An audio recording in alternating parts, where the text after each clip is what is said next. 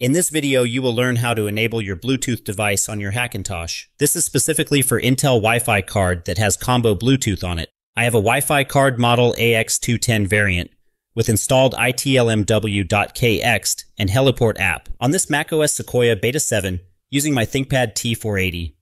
I will link on the description box for all the supported Intel Wi-Fi card that generally will work on this video. My current OpenCore bootloader version is 1.0.1. We will use OpenCore Auxiliary tool for editing the configuration. And we need all these text file that was shared by 𝗪𝗵𝘁'𝗀𝗧 of 𝗪𝗵𝘁'𝗀𝗧 Link is on the description box of my website. We will copy all those text into our configuration file of our EFI partition of OpenCore that is located at OC and textis folder. Then we will edit the config.plist using OpenCore Auxiliary tool, or OCAT for short. Open up the OCAT app, and we will mount the EFI partition as well as the config.plist. Choose which drive your EFI partition is located, then click the Mount and Open button. Copy the 3 Bluetooth text files, and we will put them up into our EFI partition of OpenCore. On the sidebar, you should see the mounted EFI folder. Navigate into that partition and paste the files into the text folder by right-clicking on an empty space, then paste 3 items. Now let's head back to OCAT app and click on the kernel section on the left side. The 3 Intel Bluetooth-related text files are automatically added on the bottom part of the config.plist. Let's arrange the order of the texts. There is a button on the far right of OCAT. Click it up so that the text can be reordered in this manner. Refer to this video on the arrangement that I made. I put the ITLWM texts on the bottom part. Now let's click the NVRAM section. Click the third item of the UUID. Click the plus button on the far right. We will now add 2 entries on this part. Credits to 𝗪𝗵𝘁'𝗀𝗧89 for this info. Copy the text and paste it into the OCAT. I will provide this on the description box. Double-click the empty row and paste it there. The type will be data, then put 00. Click the plus button. Now let's copy the second one.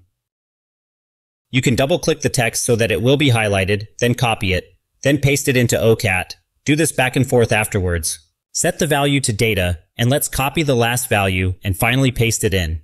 And we are done. Click the save icon above for us to save the changes on our configuration. You may now close OCAT and then restart your Hackintosh. Optionally, you can reset the NVRAM. You can press the spacebar once you're in the boot picker of OpenCore, and the resetNVRAM will show. This will reset the variables on the Hackintosh. This will restart your computer again.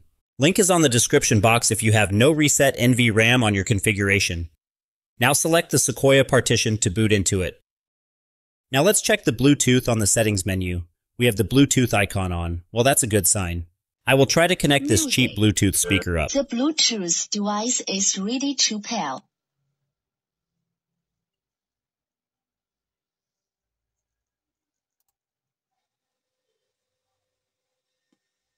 The Bluetooth device is connected. Let's try to connect them together now, and I will play a music on this one while adjusting the volume.